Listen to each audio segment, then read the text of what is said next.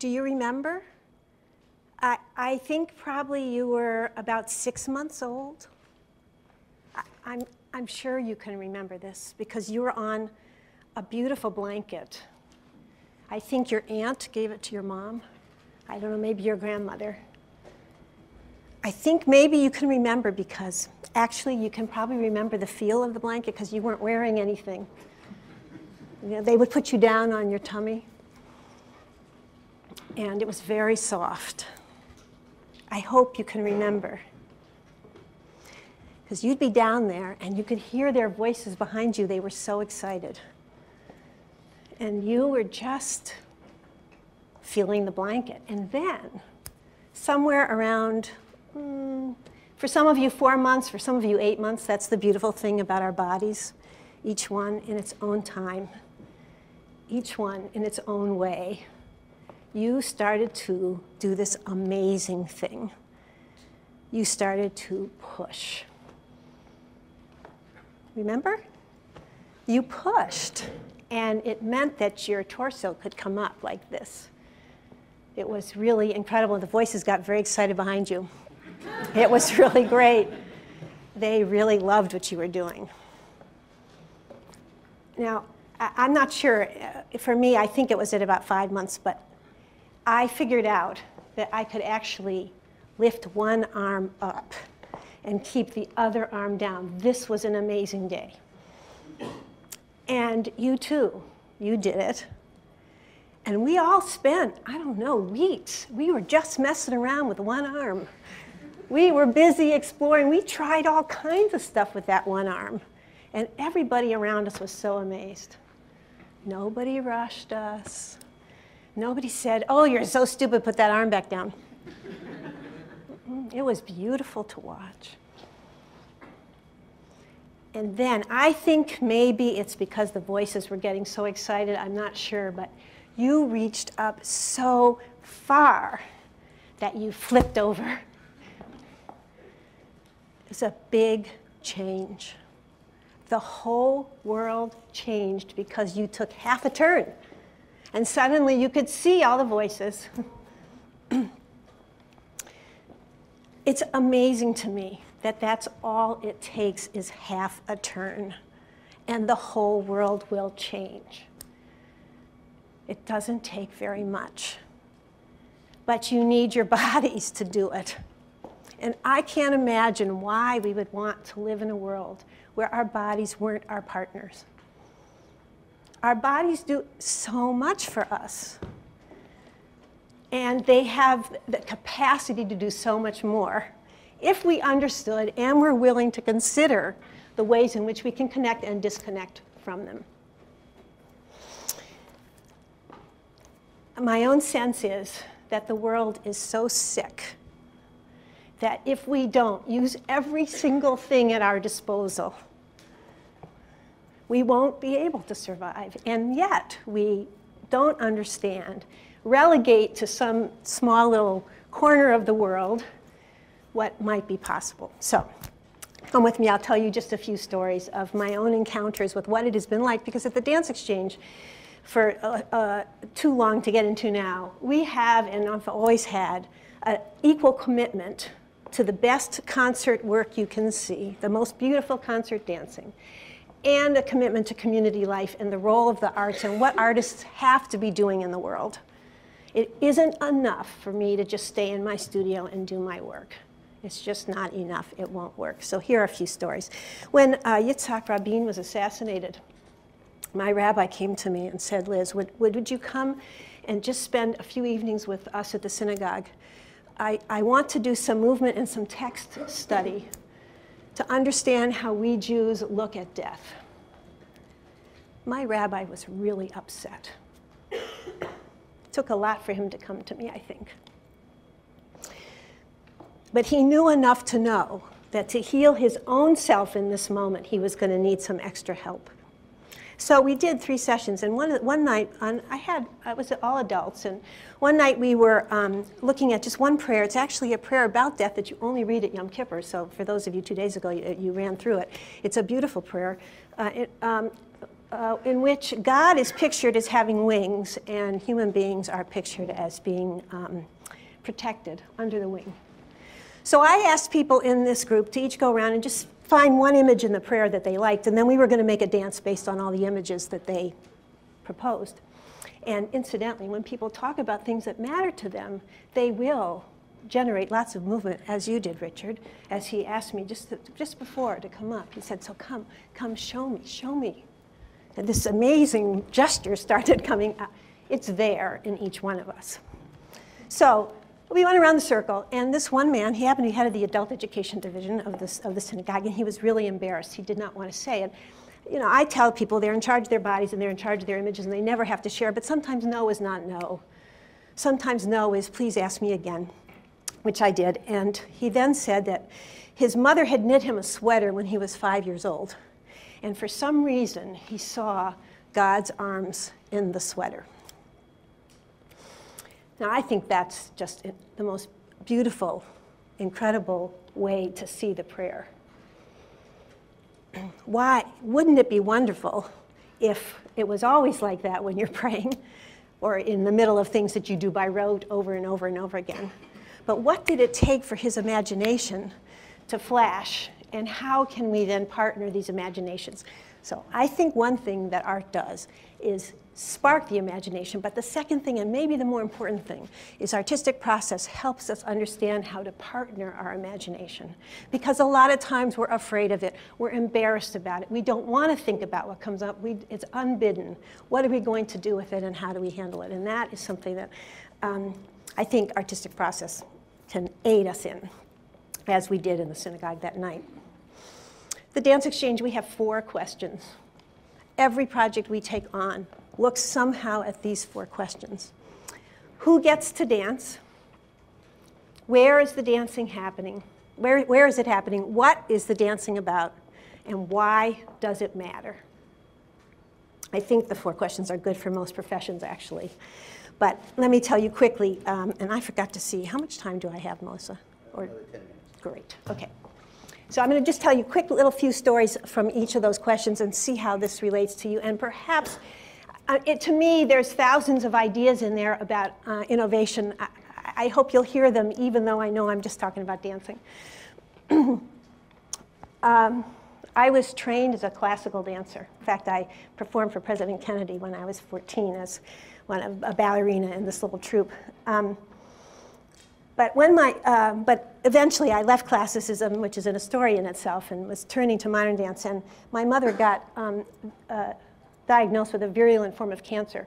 She was given a very short amount of time to live. Luckily, I was able to go home and be with her in these last few months of her life. And she did things that people do who know they're dying, if you're lucky enough to know that. She imagined many, many people in her life that she wanted to see again, and I imagined them all as old. I guess our theme in this session has something to do with age, because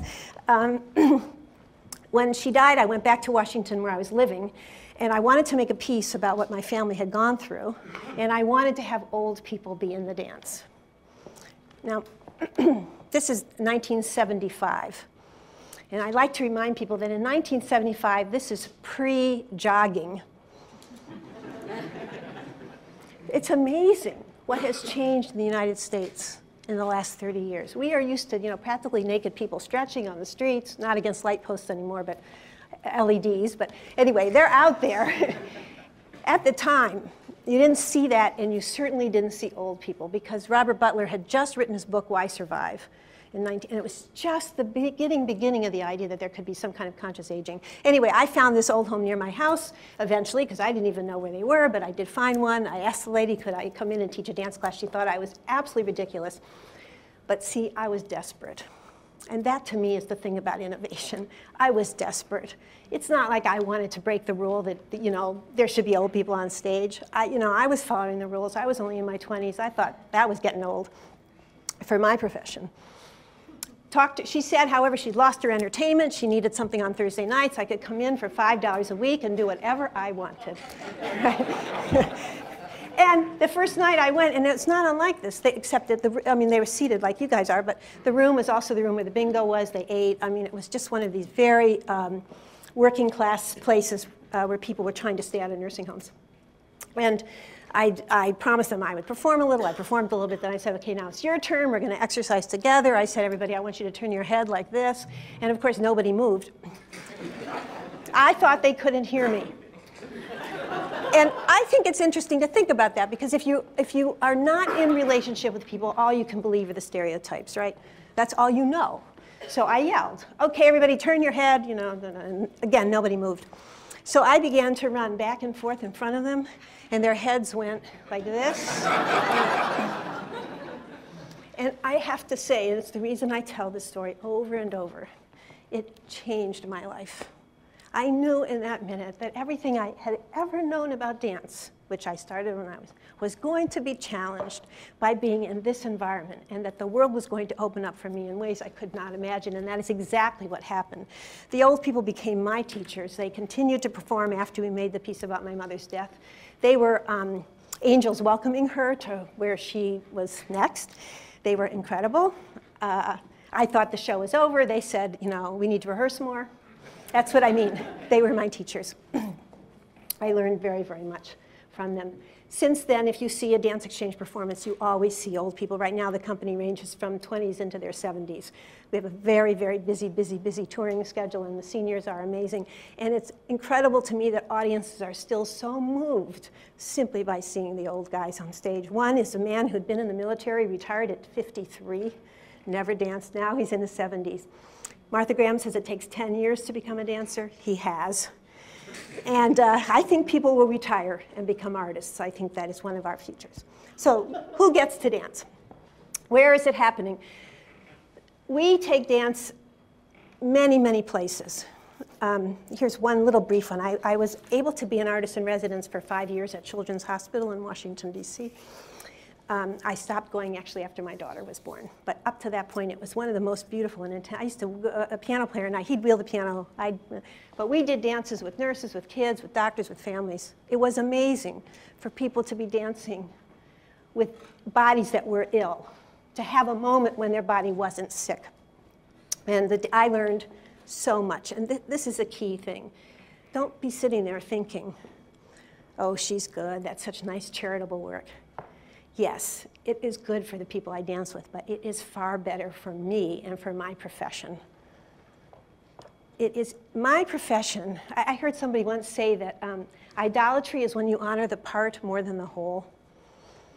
My profession honors technique and makes it a master.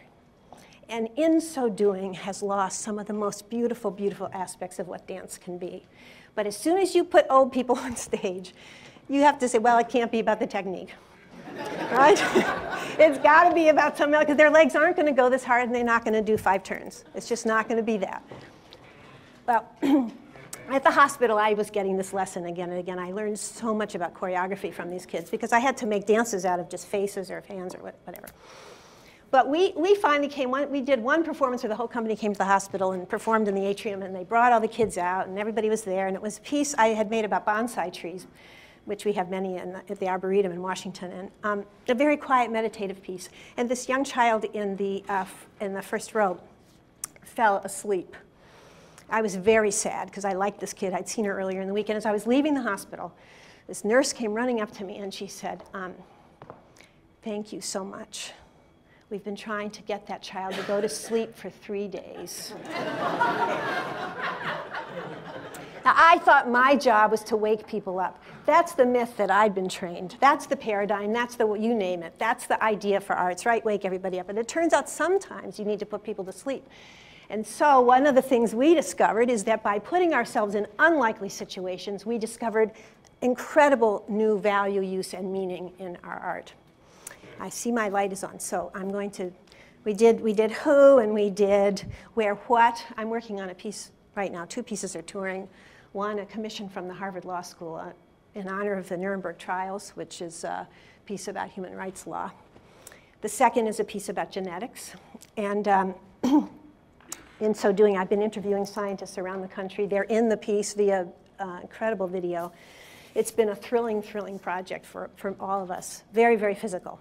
But I'd like to leave you with this one story from one scientist. I was at Princeton talking with Bonnie Bassler, who's in the piece and is just an amazing biologist, but she wanted me to meet her mentor, who's a Nobel laureate.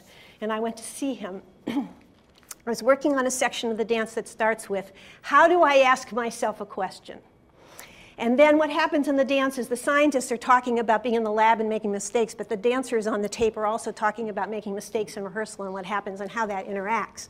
And in the end, you get to a theory. It happens to be a scientist that says, biology without evolution is like a character without a plot.